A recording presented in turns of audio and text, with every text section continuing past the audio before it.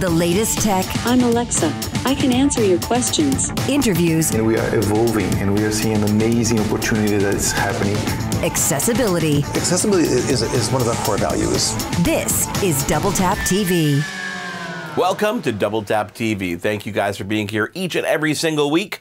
Our email address, feedback@ami.ca. Feel free to use that absolutely anytime, whether that's feedback, comments, or even ideas for future shows. We welcome that. On Twitter, we are at Double Tap Canada, and use the hashtag AskDoubleTap, and we'll get your questions. I am Marc. Always by my side is Stephen Scott. And Stephen, this week we're diving into hardware. Lots of hardware, different kinds of hardware as well, Yes, yes indeed, Mark. This week we're going to put the new Mac Mini with the hot new M1 chip to the test. To be honest, Mark, I think this is probably the hardest test it's ever faced against any of the other ones I've seen online. I've seen lots of people putting it up against all kinds of kit. You're not putting it up against some high-end, topped-out MacBook Pro 16-inch, are you? No, come on. Why would I do that? That's such an easy test. Clearly, we've seen the Mac Mini annihilate most of those high-end Mac Pros. No, this week we're going to put this up against my Mac Pro, which has a 16-core processor, 192 gigs of RAM, and it's got that afterburner card for accelerated graphics. It's got a dedicated GPU. I'm going to be honest with you, Stephen. I'm not entirely sure it's going to come out the winner, but if it does, if the Mac Mini actually does beat out this Mac Pro, I'm done. I'm out. I give up entirely. You're out. Yeah, I'll be honest, I would struggle with that news as well, to be honest. I am really looking forward to this test, but for your sake, I'm also hoping the Mac Pro wins out. I'm on your side on this one, Mark. Now, look, I've also been buying, this may not surprise you, have you ever wanted to spend $700 on a pair of headphones, Mark? Have I ever wanted to spend $700 on a pair of headphones? I don't think I've wanted to, but I think I have an idea of what you're talking about, and I think I've bought them too. Ah, okay. Well, I am, of course, talking about the new Airpods Max, the weirdest named headphones from Apple. I cannot wait to tell you all about these and give you my first thoughts on these ridiculously expensive headphones. What was your first impression, Stephen, when those were announced? Because no one expected it. It was a surprise announcement, the last announcement of 2020. And I mean, everybody was kind of caught by surprise. I think, you know, some of the leakers were expecting AirTags, but instead got Airpods Max. I was completely shocked by many elements of this, let alone the announcement alone. Yeah, I kind of believed that something would come out. I didn't think they'd be called AirPods Max. I thought they might be called AirPods Studio for some reason. I don't know why. But there was also talk of actual AirPods, you know, the little in-ear ones coming out, maybe some kind of update to those. But it did seem a bit strange that they would just drop a new product like this, something brand new, without any kind of fanfare at all, just drop it out into the market. Maybe they don't see it as an area that they want to particularly promote too much at the moment until they see what people actually think of it. Maybe next time around we'll get more of a fanfare. Then again, of course, we probably have to be realistic and say it's probably because they have major manufacturing issues at the moment and they couldn't just put all these products into one event, hence why they've been drip feeding these announcements over the year. It's been a pretty exciting year for Apple fanboys. Apple's been quoted as saying these headphones have been in the making for 4 years. Lots of learning, you can tell, because of the design of them, but which you'll get into, of course. I want to put you on the spot, though, because on a recent edition of Double Tap Canada on AMI Audio every Thursday at 8 p.m. Eastern, shameless plug, Sean Priest asked this question, and I don't have the answer to it yet. I don't think you have the answer either, but I'm going to put you on the spot here. And that is, who are these for? Where do these fit? Like, these just, they don't make sense. They kind of stick out like a sore thumb in the Apple product catalog, and that price tag really does almost price it even out of my range. So who are these for? I'm trying to think of the right word here, the appropriate word to use. I'm thinking posers. People who just want... I mean, let's be honest, right? Remember when the original earbuds came out from Apple? Remember when they started coming out with the iPods? And you had those white wires that trailed from everyone's ears. And everyone just wanted those. And you knew... It was such a fashion statement. You knew that you were an Apple person. You had these high-end iPods and you had the high-end earbuds buds and all the rest, when you got that, you were showing it off essentially. I think there's a bit of that going on. I think, if I'm honest, I think this is a bit of a mistake. The pricing anyway is, I think, a bit of a mistake. When I think about the HomePod Mini that was released, that was coming in at around $100 odd, $119 I think it was. That's very low end compared to something like this, which seems very high end, and I don't understand why they've decided to price it at this level. I think, if I'm honest, the guys at Bose and the guys at Sony are laughing their heads off at the moment. I have got a drawer full of headphones that I spend my hard-earned money on buying, and I've got my favorites. I know you guys at home have your favorites. Steven, I know those Bose are your favorites. And all of these headphones ring in at least $200 less than these AirPods Max. So I'm curious to see what your thoughts are when you get them on your head. So let's take a quick break. It is Double Tap TV. He is Steven Scott. I am Marc Aflalo, and we will be back after this quick break. For more great Double Tap TV content, visit ami.ca/doubletap.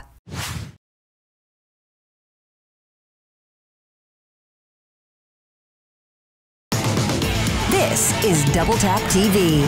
We are back on Double Tap TV. Thank you guys so much for being here. As always, our email address right there at the bottom of the screen, feedback@ami.ca. On Twitter, we are at Double Tap Canada, and we've got a great hashtag set up for you guys, which is Ask Double Tap. If you use that, it'll help us get to your questions a lot sooner. I am Marc Aflalo. Alongside me, Steven Scott. Steven, for those in the audience at home may not realize, but I'm in a new position right now. I'm sitting where you guys, this position is right in front of my desk, where you guys at home normally see this kind of blurred out in the background of my set, so to speak. And the reason is because we're going to go hands-on with my computer, and this is the position in which we are going to put that new M1 Mac Mini up against my Mac Pro. Wow, this is what I've been waiting for, Mark. I will be honest, I didn't notice you changing positions. You sound different. There, does that work? But yeah, I'm intrigued to see how you get on with this, because this is the test that I think really needs to be done. Now, you may have seen the episode last year where we talked about my reasoning for buying this $18,000 Mac Pro. Obviously, for video editing and all the assembly that we do, it makes sense to do things on a computer that obviously has the power for it, right? Exactly. So now, fast forward a couple of months, we've got this new Mac Mini with Apple Silicon, which everybody's talking about and saying how it blows away, 2019 MacBook Pros with the 16-inch display that I happen to have in the background here. But no one's really put this to the test against the Mac Pro in a real-world editing fashion. So we're going to switch angles over here, and I'm going to talk to this camera for a second, because what I have in front of me now, and you're going to see my screen at the same time, is a project where I'm doing a review of the iPhone 12 Pro Max and the iPhone 12 Mini. Now, this is a very good real-world example of this Mac Mini. Now, the Mac Mini I have here, as we talked about already, has 16 gigs of RAM. It's got a 1 terabyte hard drive, so you've got that storage there. But other than that, it's pretty much bare bones. There's nothing else that you could even get on the Mac Mini. Whereas on the Mac Pro, I've got 192 gigs of RAM. I've got an 18-core processor. I've got a discrete graphics card, which means it's its own graphics card, a separate graphics card with the Afterburner card, which is supposed to enhance graphics as well on the Mac Pro. Now, we've got the same project. We've got a couple color enhancements to make sure the processor is really working. And what we're going to do at the exact same time, because I've got both screens here in front of me, and I'm recording both screens here, is I'm going to take the project, I'm going to hit File, and I'm going to hit Export. When I actually get that, here we go. So I'm going to hit Export, which means we're going to actually render this media, and I'm going to do the same thing on both computers here at the same time, and we're going to put them to the test, and we're going to hit a stopwatch, and we're going to see, okay, how long does it actually take on either device? Now, I'm hoping that it's going to take a hell of a lot quicker on the actual Mac Pro, but we'll see that in a second. So I hit media export on both devices. I'm going to switch it to H.264, which is the kind of standard for web streaming. We're going to choose a 4K export, so we're going to go Vimeo 4K Ultra HD. I'm going to do the same thing on the other computer. So we're going to choose H.264 as the encoding, and we're going to choose Vimeo 4K Ultra HD, and at the same time, I'm going to hit export on both computers, and we're going to watch this and see how long it takes. Now, I'll probably speed this up for the sake of the TV show and timing, but we'll talk about this after when I go 1, 2, 3, export. So I'm watching both computer screens here, and I'm going to try to walk you through it. The Mac Pro, which is, of course, the heavier duty machine, says it's going to take 13 minutes and 55 seconds. Now, I do have a stopwatch going here, so you can see the stopwatch is counting. So we'll see a real-world time, whereas the Mac Mini says 30 minutes and 48 seconds, and that's actually rising. So the Mac Pro, 14 minutes, 19 seconds now, and the Mac Mini, 29 minutes, 43 seconds. Now, people have put this computer to the test, Stephen, and you've seen some of those benchmarks, and nobody is saying that the Mac Mini has lost. So I think we're going to see that this might be the first case, guys, where the Mac Pro actually surpasses the Mac Mini. And I'm not surprised, guys. Based on the specs, it's normal that the Mac Pro would obviously outperform the Mac Mini, but it's a fun real-world test. Now, the other thing of note here is because I'm using Premiere Pro, which is an Adobe product, not an Apple product, this is not even designed for the Apple Silicon, which means it's running in an emulation mode that's actually translating it, and that's called Rosetta on the new Mac Mini with Apple Silicon, and of course in the new operating system Big Sur.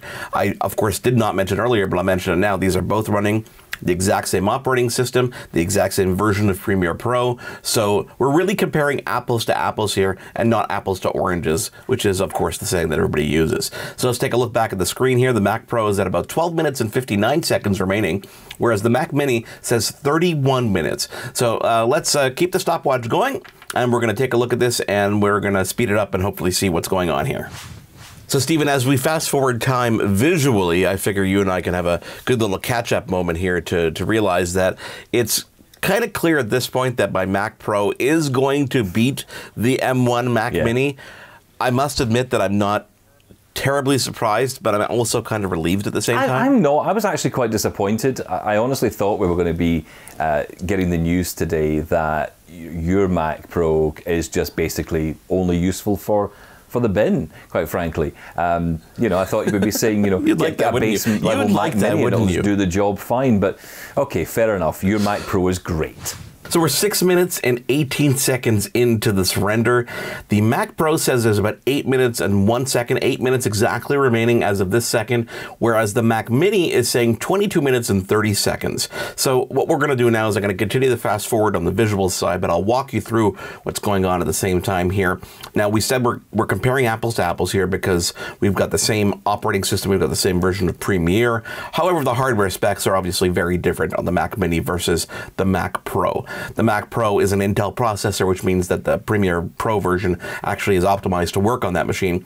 Plus, with dedicated graphics, it should be faster, and that Afterburner card in the Mac Pro should make it faster as well. So while visually time is going by, we're fast forwarding through that, kind of explaining what's going on here in terms of the background. At the end of this process, we should have 2 beautiful 4K videos, nice reviews that I'll post on YouTube later. But I'm very curious to see at the end of the day which one comes out first. At this point, it's looking like the Mac Pro is definitely coming out ahead of the Mac Mini. So we'll continue to fast forward here a bit. We'll throw some music in to entertain you for a couple seconds. But in a moment, I'll come back as we hit the final stretch of this render between the Mac Mini, M1 Mac Mini with Apple Silicon versus the Mac Pro with the Intel processor. So, Stephen, you can see here, you know, about halfway through, clearly the Mac Pro is definitely ahead. You thought, I know, in your heart, in deep down inside, you're like, well, watch this, Mark. Wouldn't that be cool if the Mac Mini sped ahead suddenly for some random reason?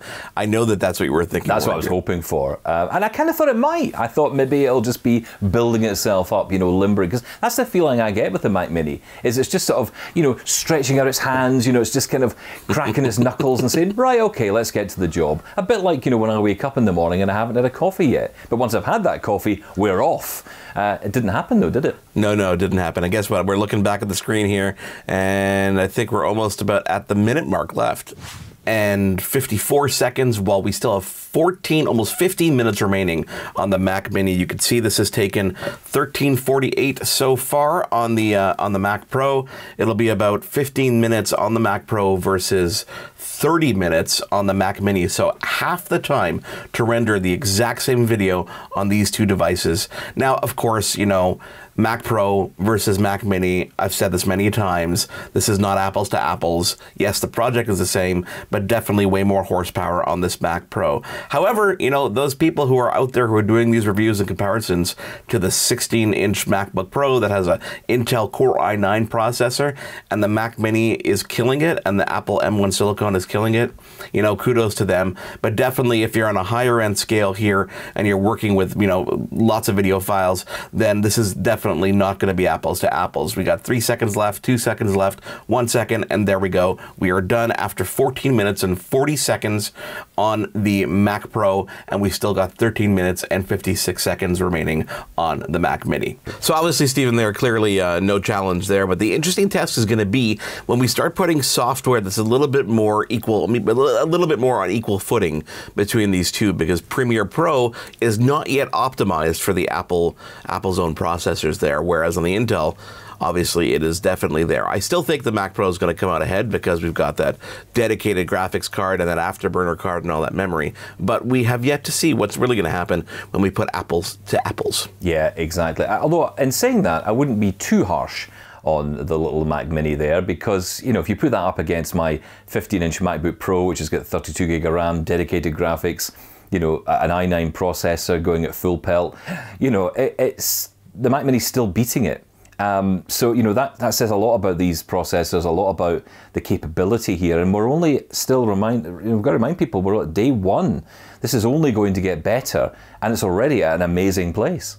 There's still plenty show to come. We've got more Apple product on the way with the Airpods Max after we take a quick break here on Double Tap TV. Love Double Tap TV? Listen to AMI Audio for Double Tap Canada every Thursday at 8 p.m. Eastern for news and reviews on everything tech.